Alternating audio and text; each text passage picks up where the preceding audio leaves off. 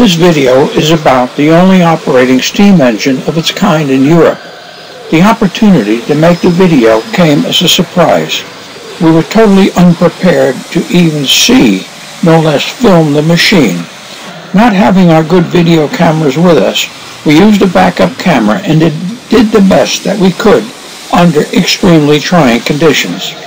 Photography notwithstanding, what you see here is a video unlike any other that we believe has been made. This steam engine is located at the Queen Louise Coal Mine Museum in Zabrze, Poland. Zabrze is in Upper Silesia. This steam engine provided the power to lower and raise miners in a cage in the mine shaft and to remove coal from the mine. The mine ceased operations in 1990, and since that time only tour groups have been offered the opportunity to watch the steam engine in operation. We were not part of a tour group, and, parenthetically, we did not know that such tour groups were organized to visit this mine. After first being declined the opportunity to look at a steam engine, for some reason, we were invited in. The lift mechanism was not operating properly. The wheel brake, made of wood and leather, would not release. So the operator was struggling to break it free and prepare for a tour group that was scheduled in an hour or so.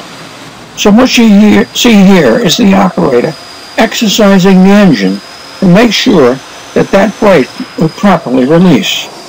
The engine was made in 1915 by the firm Eisenhut Prince Rudolf Bedelman.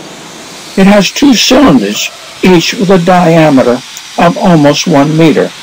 The cylinders develop about 2,000 horsepower.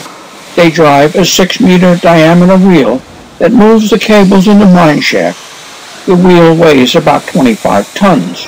When operating, materials and men were moved up and down the shaft at about 40 kilometers per hour. The machine is capable of moving them at 100 kilometers per hour. There are 2 cables and 2 cages. 1 cable and cage is used to balance the weight of the cage and cable that carries the coal and miners.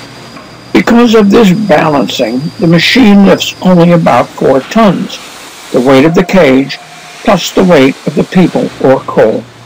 As a side note, at the time the mine was closed, the weight of the cables that served the tunnels 503 meters below ground level was about 16 tons. Communications with various levels of the mine was done using the voice tube that you can see in front of the operator. The operator that you see in this video is the 3rd generator in his family to operate this machine. His grandfather was first, his father the second, and he the last. Conditions in the building can be extreme. In the freezing cold temperatures, it is quite comfortable. But when the temperature is near 30 degrees centigrade, it can become extremely hot. On the day I took this video, building temperature was 44 degrees centigrade. When we left the building, returning to the near 30 degrees centigrade temperature outside was like going into an air-conditioned room.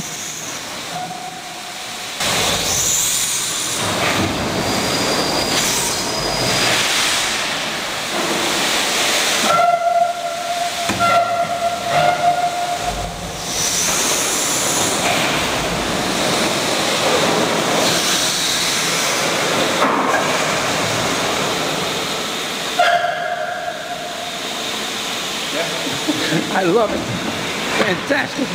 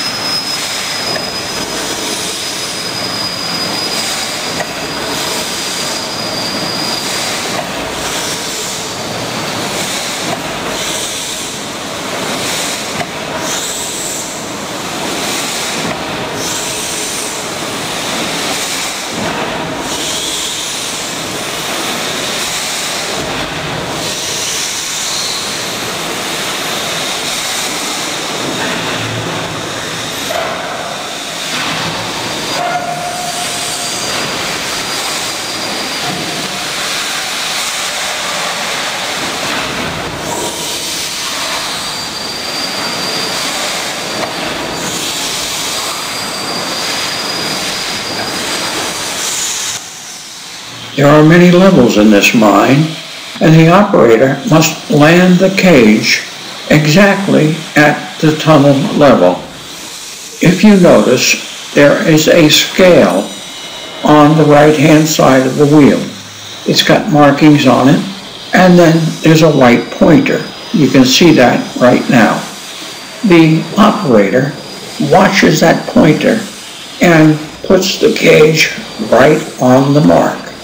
You figure he has several hundred meters. Well, it's 503 meters deep now, but he had to be able to put his people exactly where they had to be.